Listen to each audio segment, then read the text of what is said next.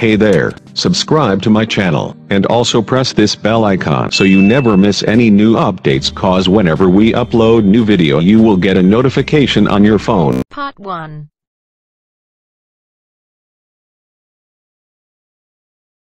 You will hear a conversation between an assistant at a community centre and a man who wants to join some evening classes. First, you have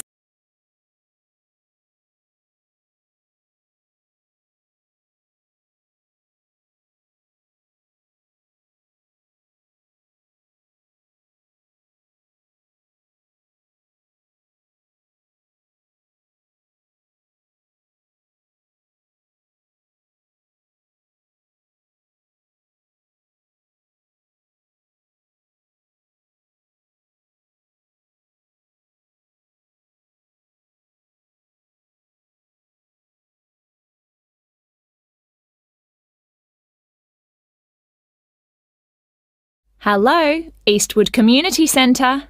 Oh, hello. My name's Andrew Dyson. I'm calling about the evening classes you offer. OK, Mr Dyson. Are there any classes in particular that you're interested in? Yes, you've got a class called Painting with Watercolours, I believe. That's right. It's a popular class, so this term it'll be moving to the hall, so they've got more room. Right. I know it's on Tuesdays, but what time exactly? It was 6:30 last term, but let me just have a look at the details.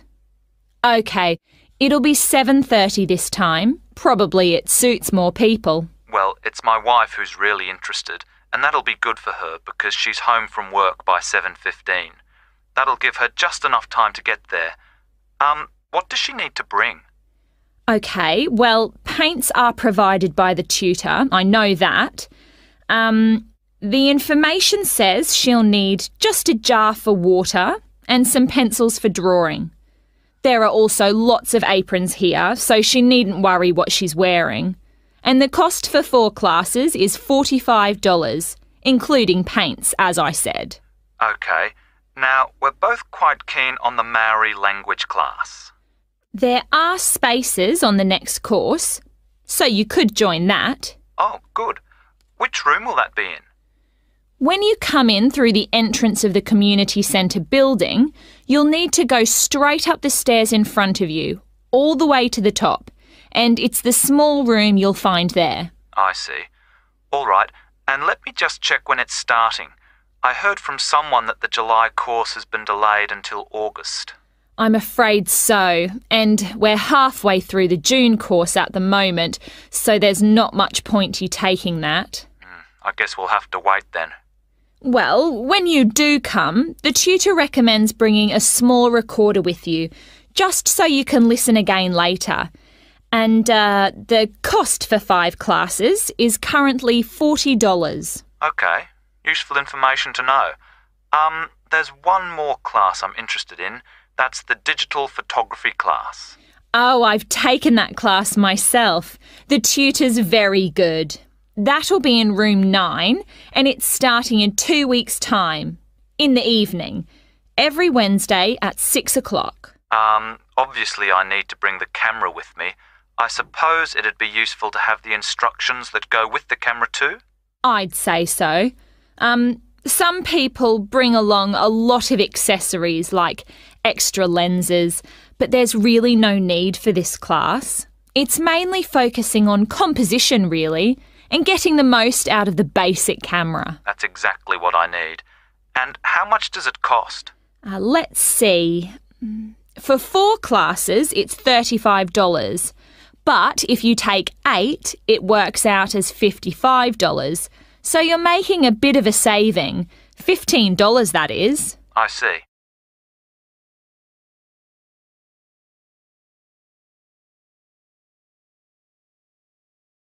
Before you hear the rest of the conversation, you will have some time to look at the questions 7 to 10.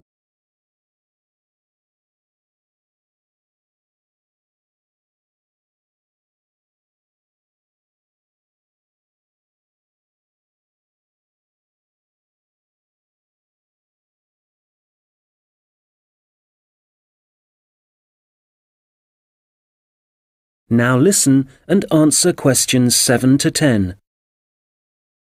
OK, now just another question for the watercolours class.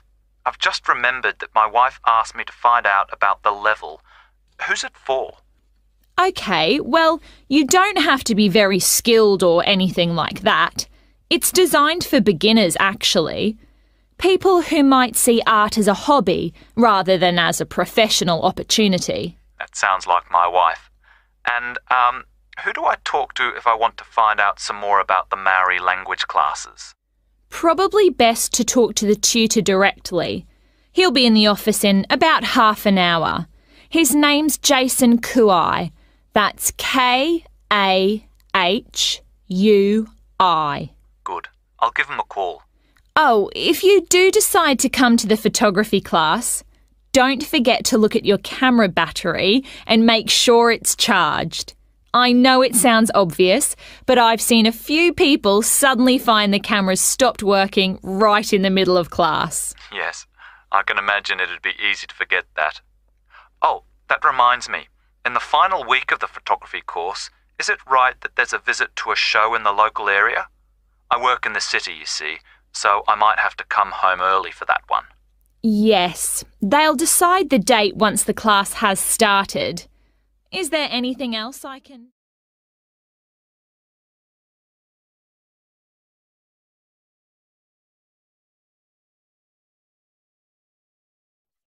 That is the end of part 1. You now have half a minute to check your answers.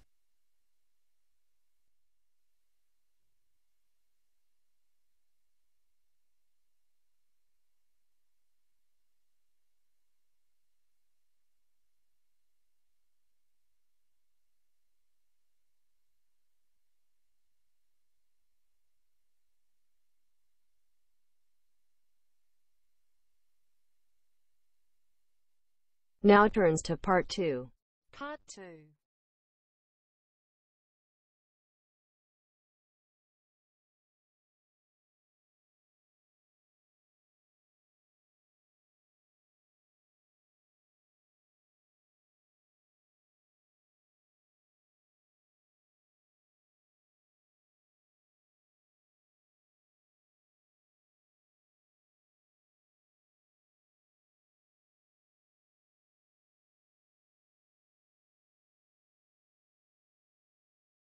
You will hear a project manager talking to voluntary workers about the tasks that need to be done. First, you have some time to look at questions 11 to 14.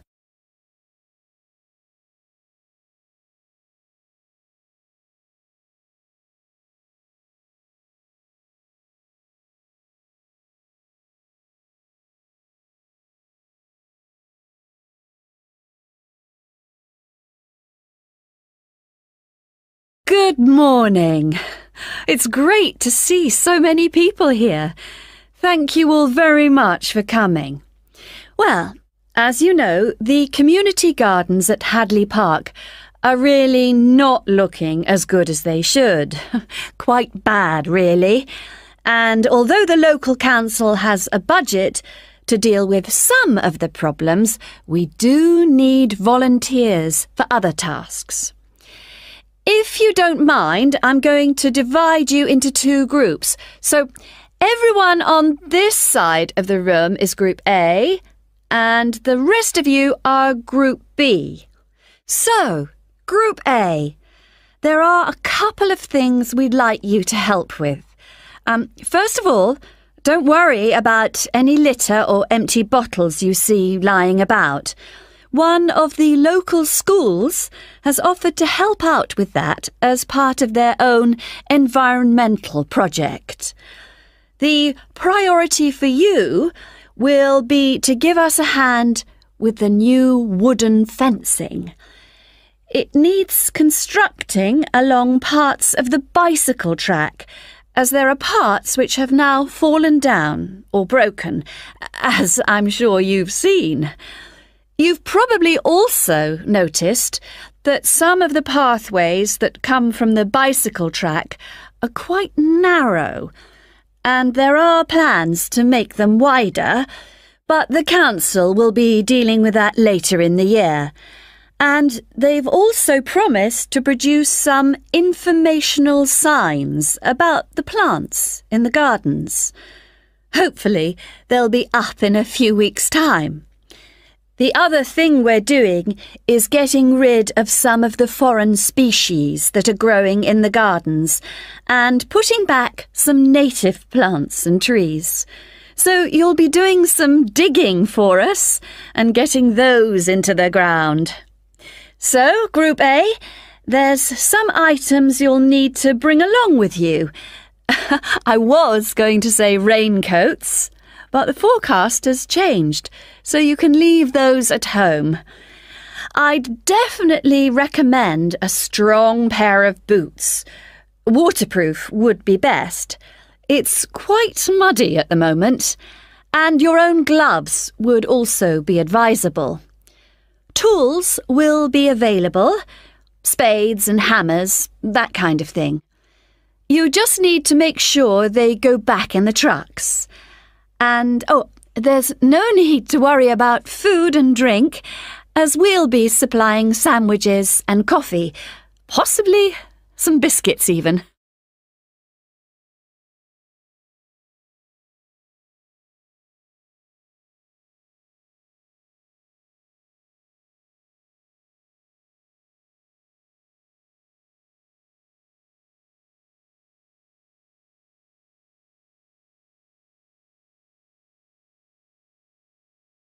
Before you hear the rest of the conversation, you will have some time to look at the questions 15 to 20.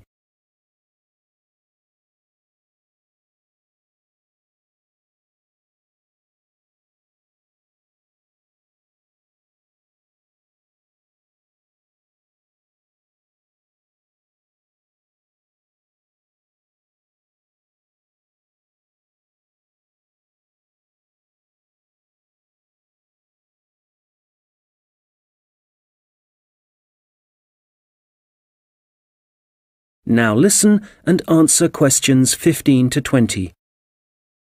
OK, Group B, your turn. Does everyone have a copy of the plan? Oh, great. OK. We'll all be meeting in the car park. That's on the bottom of the plan. See? Now, if you've been assigned to the vegetable beds, to get there, you go out of the car park and go up the footpath until you reach the circle of trees. There they are, in the middle of the plan. And you see that the footpath goes all the way around them. Well, on the left-hand side of that circular footpath, there's a short track which takes you directly to the vegetable beds. You can see a bamboo fence marked just above them. All right? OK, if you're helping out with the beehives, pay attention. Look again at the circle of trees in the middle of the plan and the footpath that goes around them.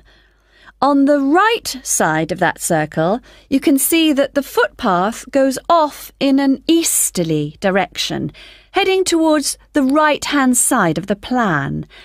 And then the path splits into two, and you can either go up or down.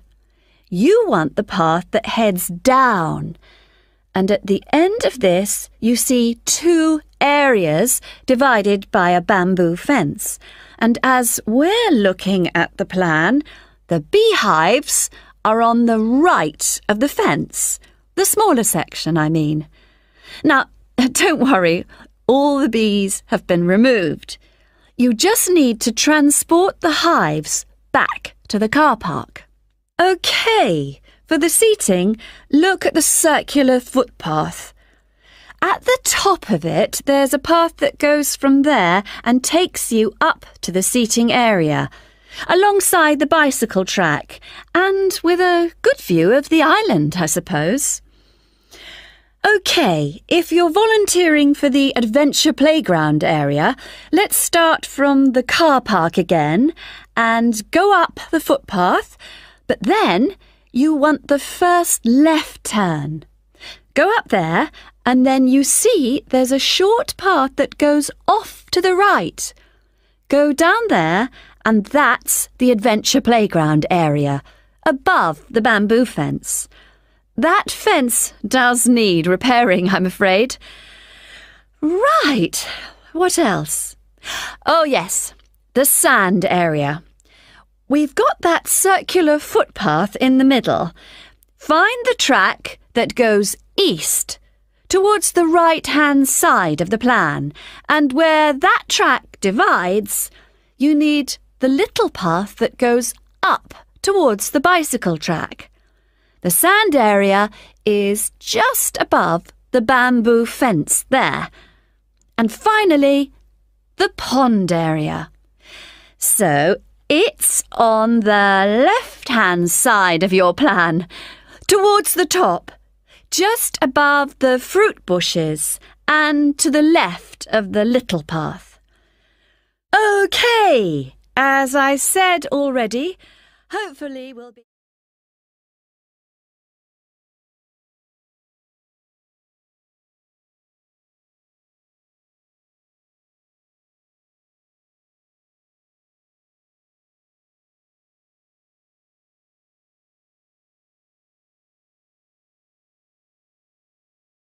That is the end of part 2. You now have half a minute to check your answers.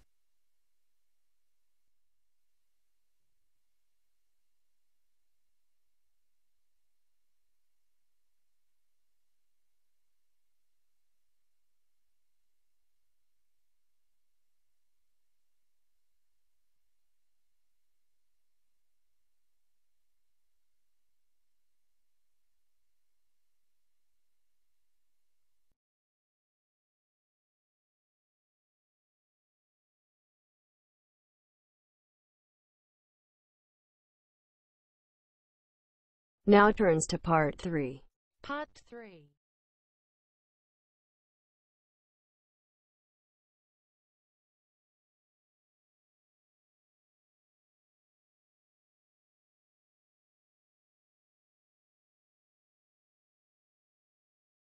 You will hear two students discussing a presentation they are going to give. First, you have some time to look at questions 21 to 25.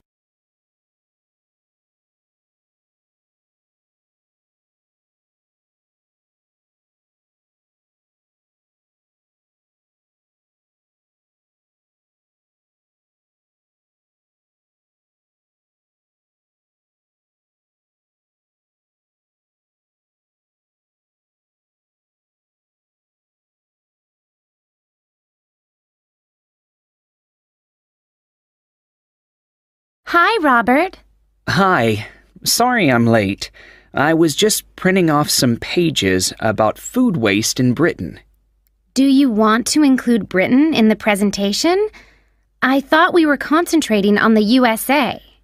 Well, it is a global problem, so I thought we ought to provide some statistics that show that. Fair enough. What did you find out? Well, I was looking at a British study from 2013. It basically concluded that 12 billion pounds worth of food and drink was thrown away each year, all of it ending up in landfill sites. Over 8 million tons. And that wasn't including packaging. An incredible amount. Yes, and they were only looking at what households threw away, so there's no information about restaurants and the catering industry. But one thing the study did investigate was the amount of milk and soft drinks that were wasted, and I think it was probably quite unique in that respect. Interesting. You know, in the other European reports I've read, there's one thing they have in common when they talk about carbon dioxide emissions. I know what you are going to say. They never refer to the fuel that farms and factories require to produce the food, and the carbon dioxide that releases? Exactly.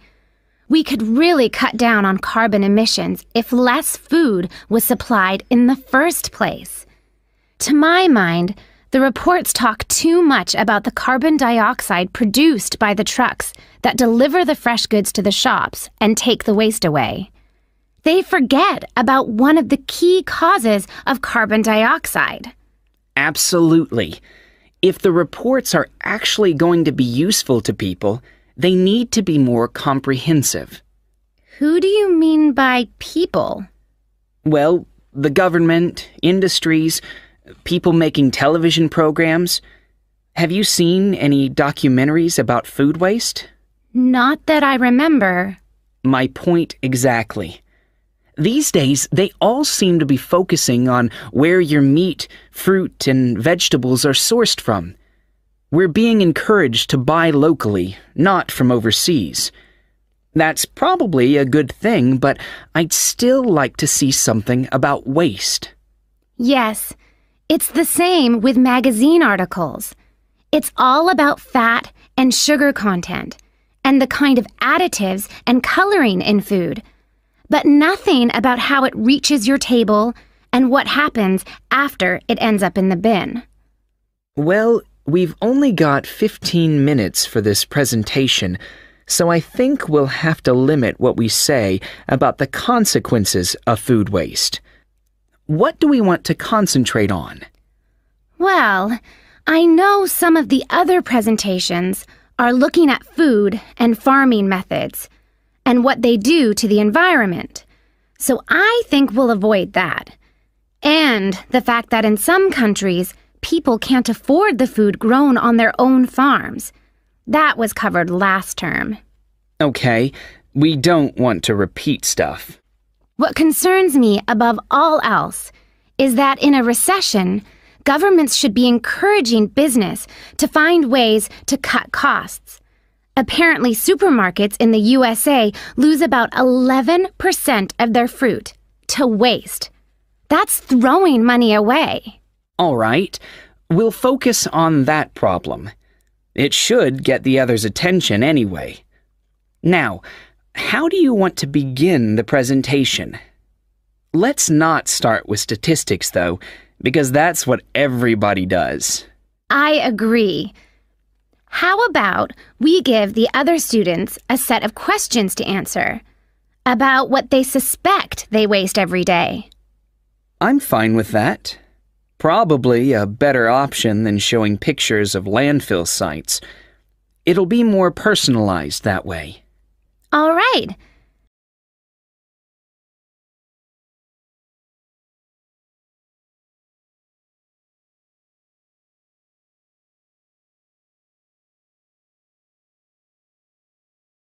Okay, shall we now have a look at the projects that different researchers and organizations are working on? For me, the project I really liked was the one at Tufts University.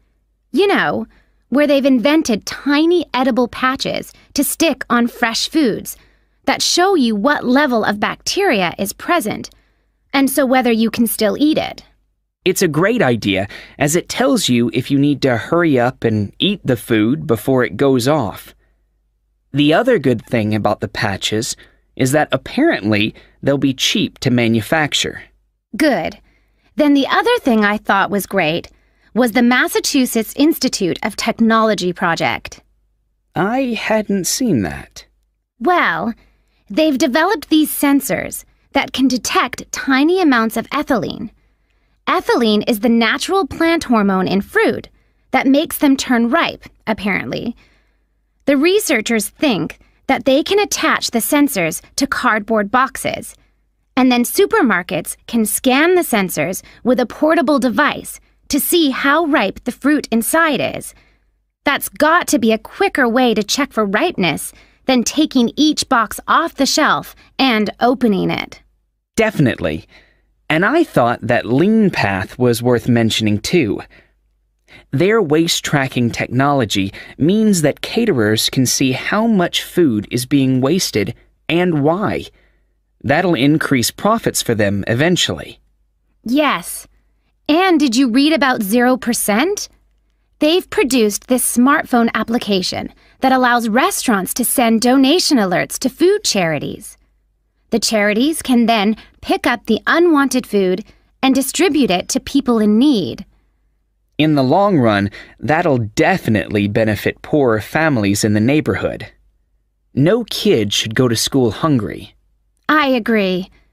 And I read that quite a few local governments in the USA are thinking about introducing compulsory composting in their states. So you can't put any food waste into your rubbish bins, just the compost bin. Well, I guess that means a bit more work for people. I mean, they have to separate the organic and inorganic waste themselves before they take it out to the compost bin, and you know how lazy some people are. But I guess if we all start composting, we'd be doing something positive about the problem of food waste ourselves, rather than relying on the government to sort it out. Having said that, not everyone has a garden.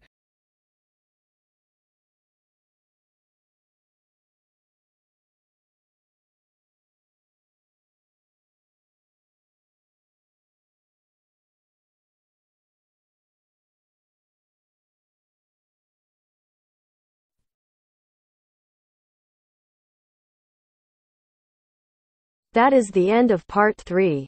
You now have half a minute to check your answers.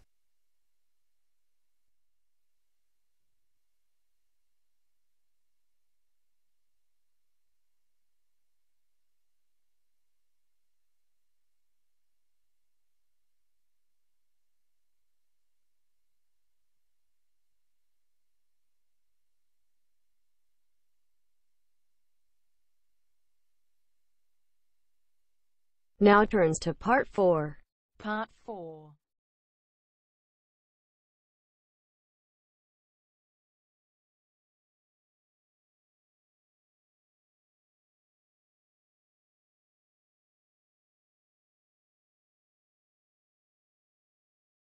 You will hear a lecture about Maori kite making.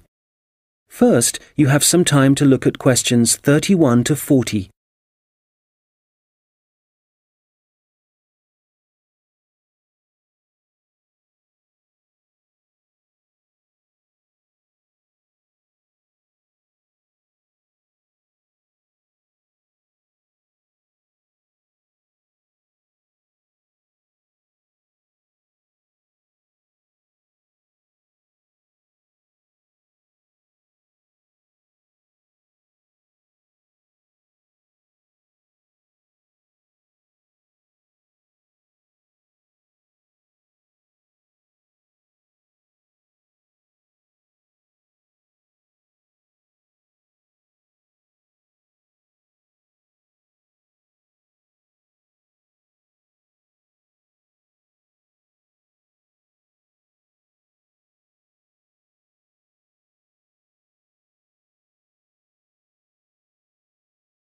Now listen carefully and answer questions 31 to 40. Well, good morning everyone. As you know, we've been looking at different kinds of art and craft that were practiced by the Maori people of New Zealand, at least before the Europeans began to arrive in the 18th century.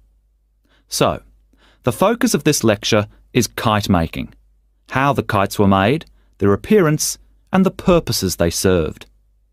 Well, let's start with the way they were made. As with other Maori artistic traditions, kite making involved certain rituals. So, firstly, only priests were allowed to fly and handle the largest, most sacred kites. There were rules too, for the size and scale of the kites that the priests had to follow, and during the preparation of both small and large kites, food was strictly forbidden. In terms of appearance, kites were frequently designed in the image of a native bird, or a Maori god, and sometimes, perhaps less often, a well-known hero. You can imagine that when Maori first arrived in the new country, in New Zealand, it may have taken some time to find suitable materials for their kites. But, through trial and error no doubt, they found plants and trees that provided bark and even roots that they could use to make the frames and wings of their kites.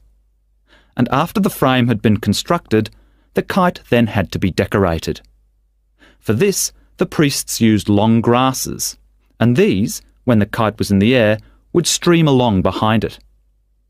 They also used a variety of feathers to add colour to their creations. Well, all this meant it was easy to see a kite in the sky, but you could also hear Maori kites. They could be quite noisy indeed, and this was because some priests liked to hang a long row of shells from the kite. You can imagine how they'd rattle and clatter in the wind, how they might completely capture your attention. As I said before, the most common image was probably a bird, and that's the same for other kite-making cultures. But the kites were designed in particular shapes. So, there were kites that were triangular, rectangular, and also shaped like a diamond. And some of them were so large it would actually require several men to operate them. Some of the kites were also covered in patterns, and to make these patterns, the Maori used different pigments of red and black, and these were either made from a charcoal base or from red-brown clay which had been combined with oil obtained from a local species of shark.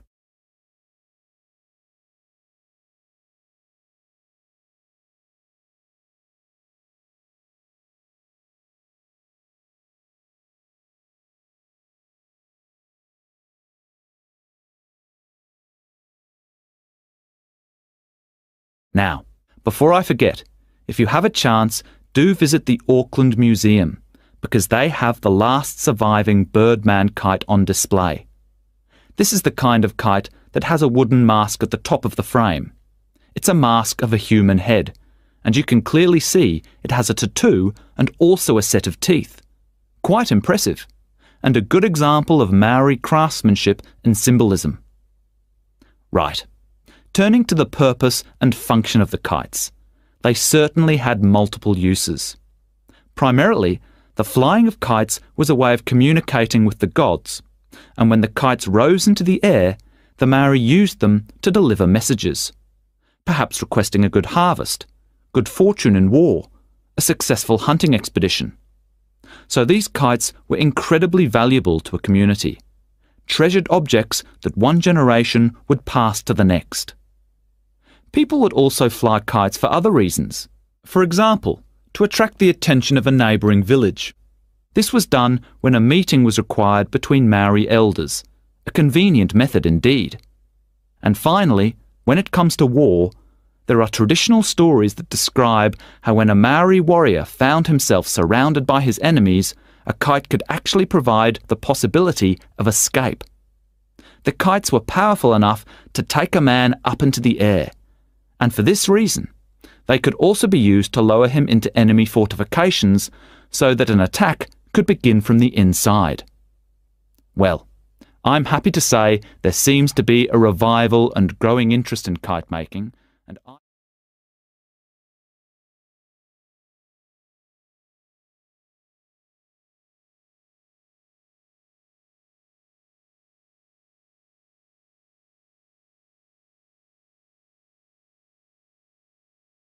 That is the end of part 4. You now have half a minute to check your answers.